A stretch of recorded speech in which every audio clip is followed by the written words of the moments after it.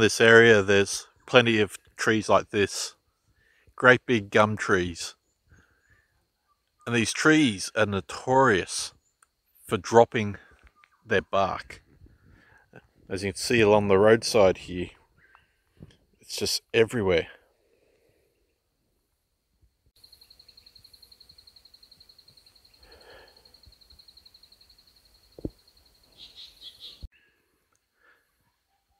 They're like giant snakes shedding their skin, revealing what's underneath, the new skin coming forward, what's ready to take on the world, what's ready to take on the hardships of all those things that will come against it.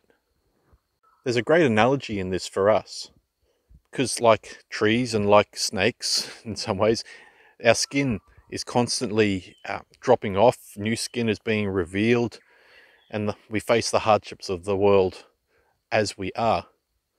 But for many of us, we also have things in our life that need to be dropped away, things that need to be peeled away, removed from our life to reveal who we truly are.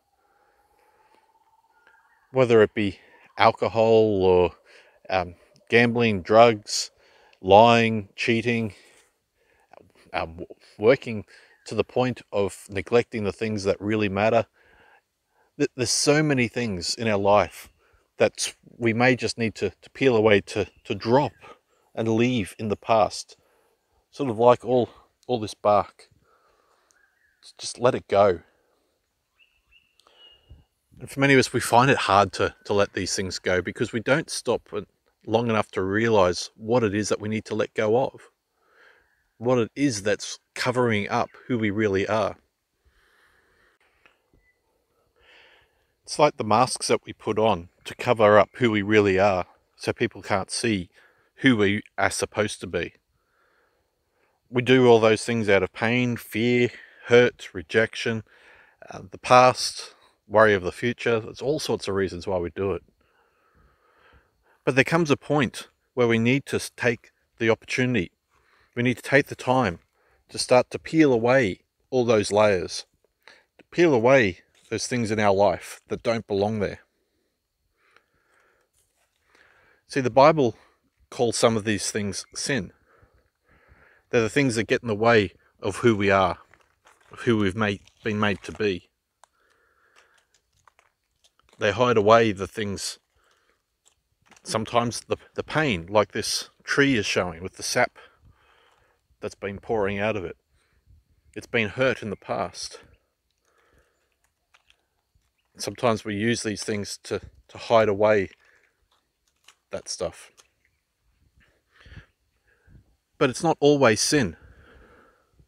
It's not always a sin that gets in the way. And sometimes it's positive things as well, that from the outside they look positives, like working hard, accumulating assets and doing all these different things. But they are just layers.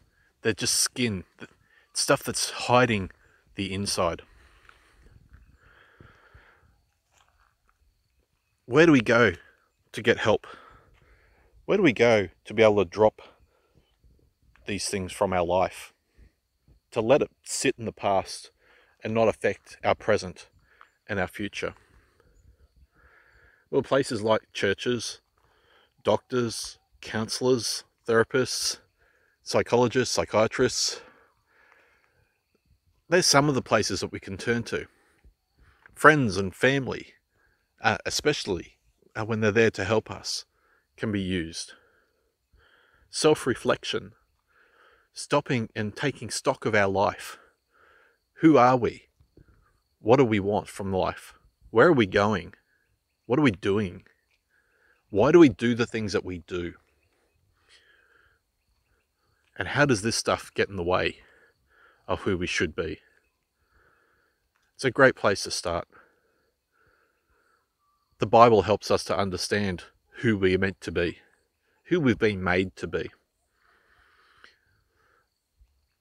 When we open it up and read it, we can start to see what life should be about, but also the reality of what life is actually like as well. How we have these things in our life that get in the way. If you want life to be different, if you want your life to change, start today. Start peeling these layers back. Strip these things back from your life until you see what's underneath, what's under it all.